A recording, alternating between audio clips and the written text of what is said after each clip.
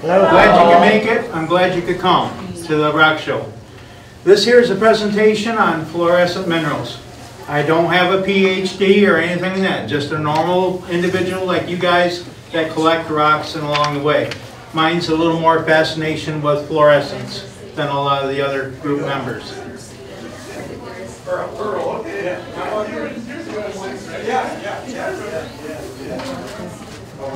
Okay.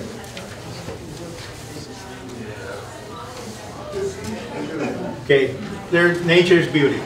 They really are. Here's some of the examples, different colors along the way. Along with the picture is the explanation of roughly what colors each individual rocks are. I tried to make it very knowledgeable for you guys to understand, and the layman's terms are real simple. I'm not going to talk in documentary large names, okay? First of all, I can't say them, half of them, as it is. Okay, fluorescent minerals were formed millions of years ago, covered in seawaters, and basically geysers were the most of them. And what happened is 10 miles underneath the earth, the pressure built it up, and as it came through, it collected little bits of pieces along the way, and went ahead and solidified on the earth, on top of the earth. So, over a period of time then, minerals, plant material, clays, and other things went ahead and covered over top. Basically how fluorescence works is that the proton strikes the mineral.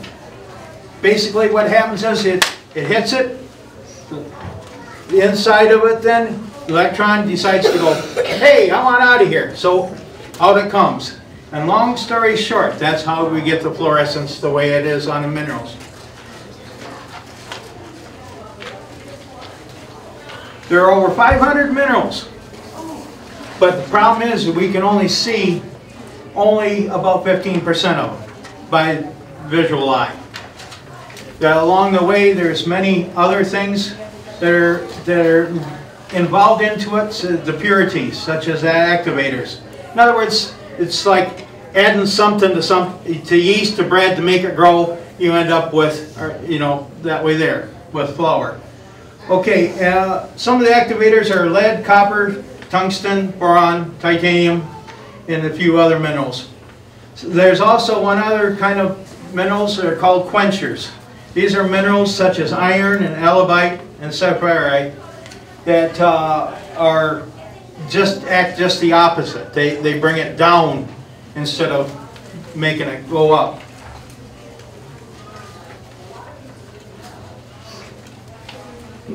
There are 4 ways of the minerals can fluorescent. Light, self-activated, heat, and friction. Light. There are 3 different types of light that are involved in making minerals fluorescent. UVA.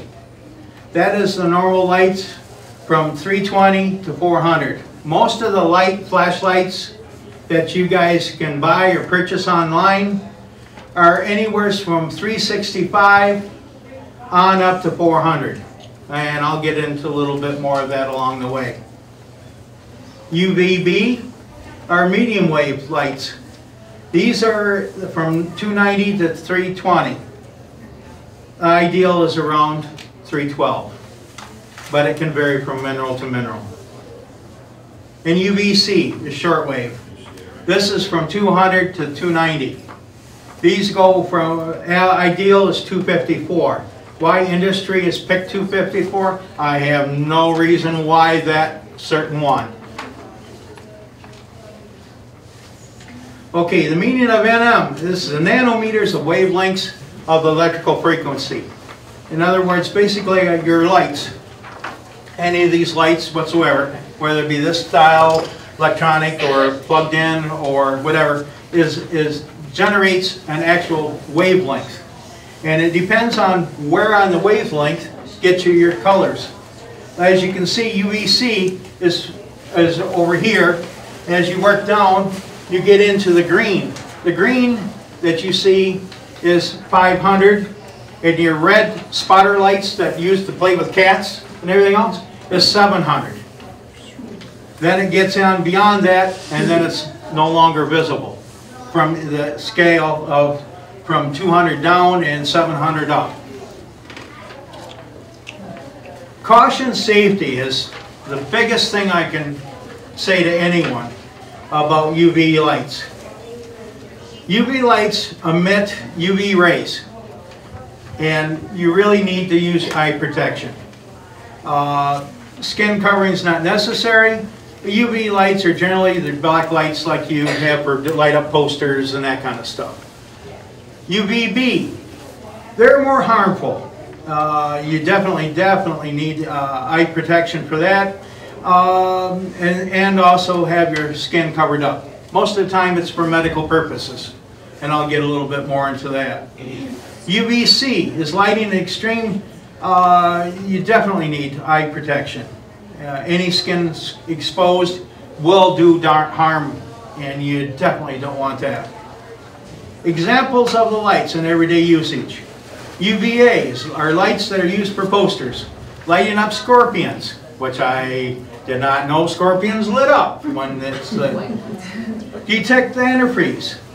It will identify some gemstones. About 1/4 of the diamonds will light up also, which is kind of cool. Passports, banknotes, and other things along the way. Of course, like spots on bananas, which I didn't know either on that one. UVB. Lights are used for reptiles to keep them warm, give them vitamin D. Babies with yellow jaundice. That's where they helps them out. Skin diseases, rashes, skin rashes, and whatever along the way. The heat we feel is from UVB. UVC is for used on sterilization of water, purification of air, and also used in the food to kill bacteria. That gives a little bit about UV lights. Long wave lights are used at nighttime, of course, for scorpions. This here is a general chart of all the different minerals that are out there that will glow under long wave lights. Now, I will get a little bit more into the detail of even that, because you can go ahead and get a long wave light at 365. The problem is, not all rocks will glow at 365. Some will glow at 400, 395, 385, and so on and so forth. So when you buy a light, you got to be kind of a little bit specific what you want it for. You can get the generalization, which is 365. That gets the broad spectrum of all of them. One's Upper lights, or sodiolite, is what is now the big factor up north as far as how they glow and everything else. You know, and I have one here. It looks just like a general rock, but you go ahead and hit it with. Hold it up. Hold it up. You can see it glow.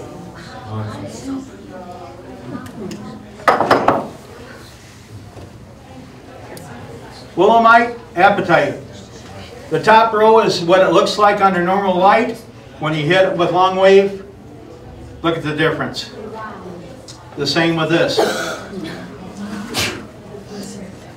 Shortwave. Here's a general list of what shortwave will light up. As you'll notice that a lot of the names that are on the long wave will also be on the shortwave. Actually, long story short, there's more shortwave minerals than there is long wave minerals. Though, on the flip side of the coin, access for us to see in the general spectrum is long wave. With short wave, again, top is what it is normal when it's lit up.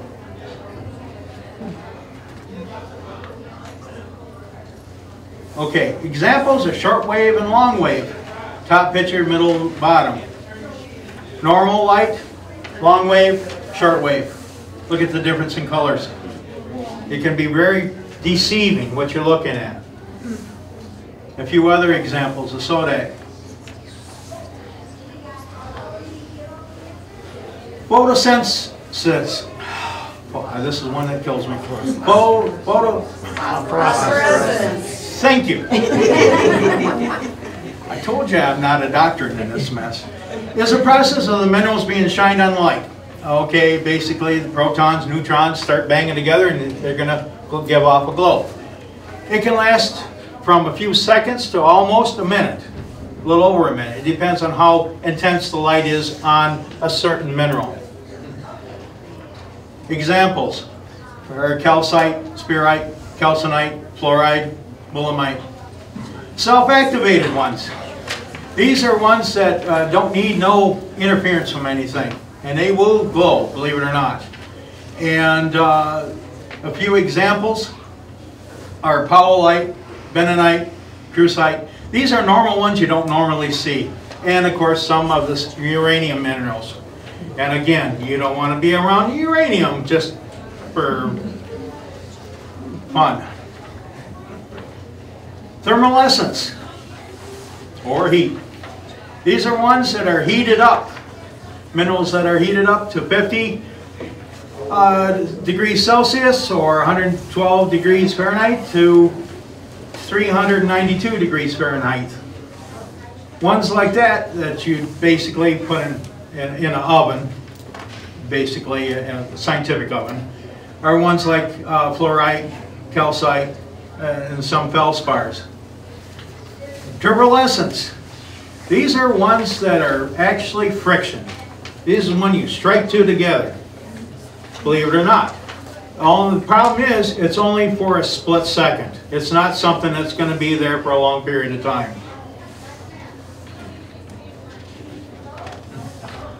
Examples of those. There is some calcite, feldspars, quartz, and a few other ones that will do that. But again, it's almost time sensitive by filming is the only way you can really find them. Fact from history. Back in the medieval times, they thought I'm going to do it again. Thank you. Manganone was used to cure blood disorders. Now, what manganone looks like this.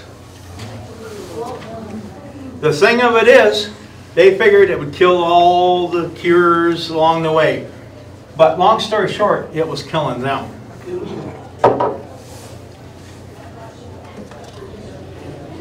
In today's mystical practitioners still use it to go ahead and be calm, cool, stress relief. Here's some more materials. With light, without light, and light. Okay, locations across fluorescence, across minerals, or across the world. As you can see, we have the Franklin mine, the Sterling mine in New Jersey and California. The Salt Sea, I have a typographical there. It should be Sterling Hill Mine, New Jersey. I just happened to see that. I apologize. They're also in Canada, England, Greenland, and other places. The Franklin mine and the Sterling mine are the two mines that are called the capital of the fluorescence of the world. These mines have more than 100 types of minerals that are available.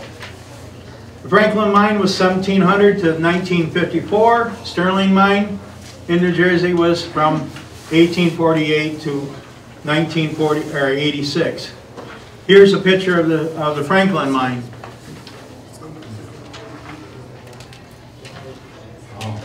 Here's some of the products that they produce out of their mine.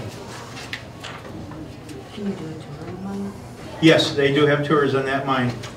Thank you. I was asking that. Thank you. They also have tours at the Sterling mine. And I'll get you a few more pictures here in a little bit. You'll see why and where. Here's a zinc ore from the Sterling mine. That's how they used to go ahead and sort the rocks from the ores that they needed from other ores. So that's the reason why how fluorescence got started to begin with. You know, it was something that was scientifically designed for manufacturing. Well, then lo and behold, us normal individuals like it too, you know. Here's a picture of the Sterling mine. Unfortunately, this one is flooded, but look at the different colors that are up on the sides.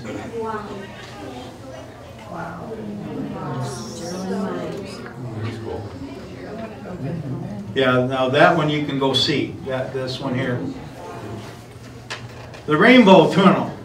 This is beautiful. It's gorgeous. It's unbelievable. Pictures just don't do it. You need to go see it if you get the chance.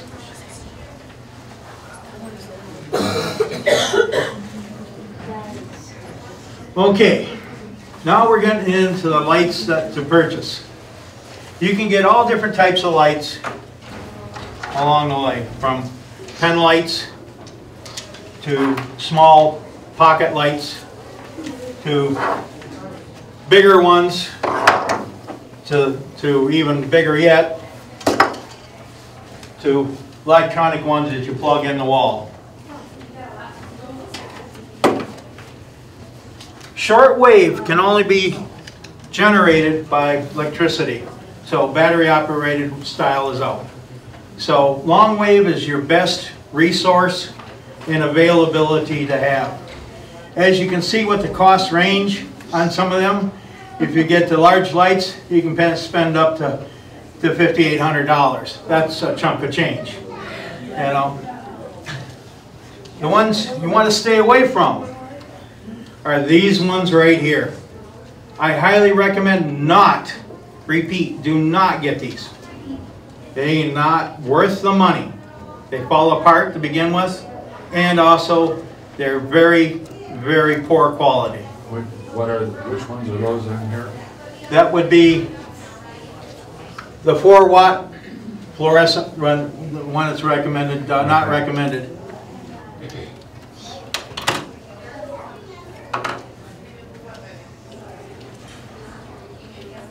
Like what I was telling you earlier, the NM nanometers, you can get them in different frequencies. And I have 372, 365, 395, 400, just in flashlights. When you see the word black light, pay attention to what the nanometers on it, because you can go to Harbor Freight and get a black light, but you don't know what, they don't tell you what nanometers it is along the way. Okay, I don't know, can you turn the lights off behind you there, sir? Sure. That'll work. Do you want us to drop the shade?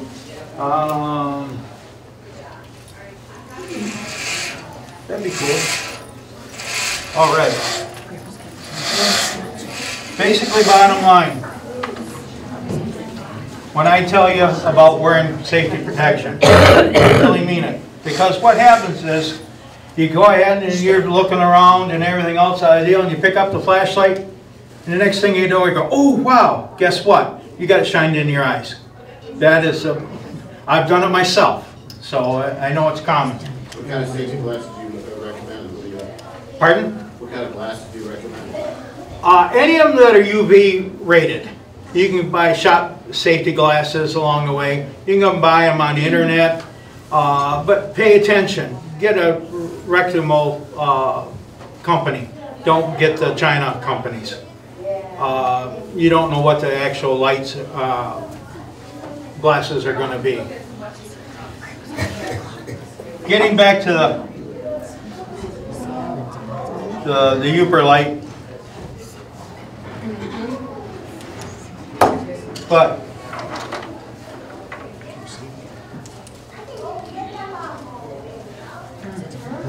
see the difference in difference from one to the other.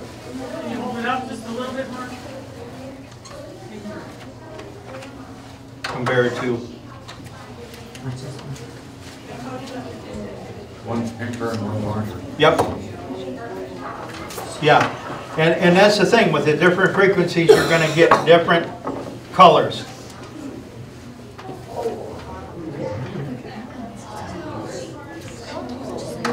Now where is that one found? Yeah, where'd you get that? What kind of rock is that? That is opalite. Is that found near Michigan? No. Where'd it come from?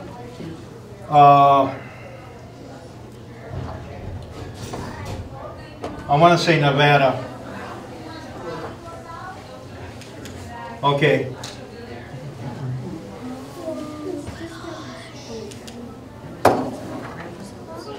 The thing of it is that this is crystal clear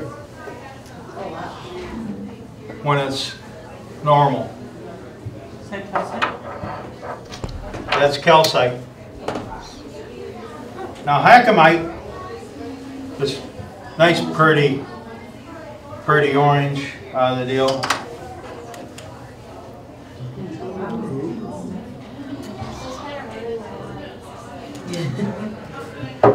Now, I was playing with this one earlier. This is actually almost crystal clear, but with the light hitting on it,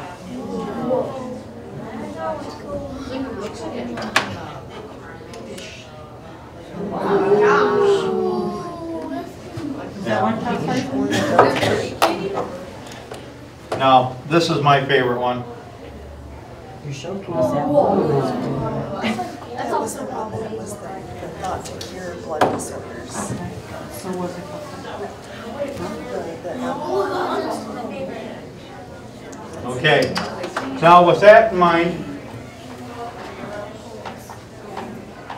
how far I can go with this? You got it? This one has long wave and short wave on. You have to load up. And as you can see, it's not quite as intense on this. Pull it up there. For the simple reason is that black lights have a life expectancy on them. They don't last forever.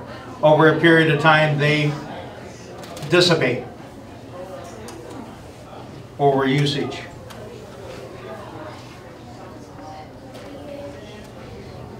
Now that's shortwave. You can barely see it at all. As far as everything else up here, shortwave ain't too much along the way, except for when you get from the Franklin mine. When you get from the Franklin mine, this is what you get. And if you try to hit it with a long wave, you will not get nothing whatsoever. I opened up the box, I had a long wave light, and I hit it with it, and I'm going, oh, I got disappointed really quick, and I couldn't understand why. And well, then it dawned on me, I said, shortwave. And lo and behold. What's the name of that mineral? This, the green is willemite.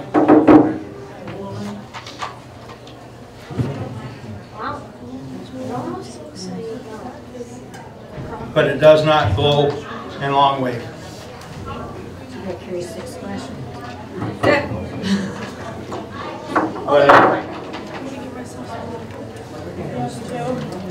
That pretty much ends the presentation. Is there any questions? You can turn the lights on, sir. Thank you. Very good. I hope this was at least a little bit of informative for you guys to understand what's going on. And we'll go from there.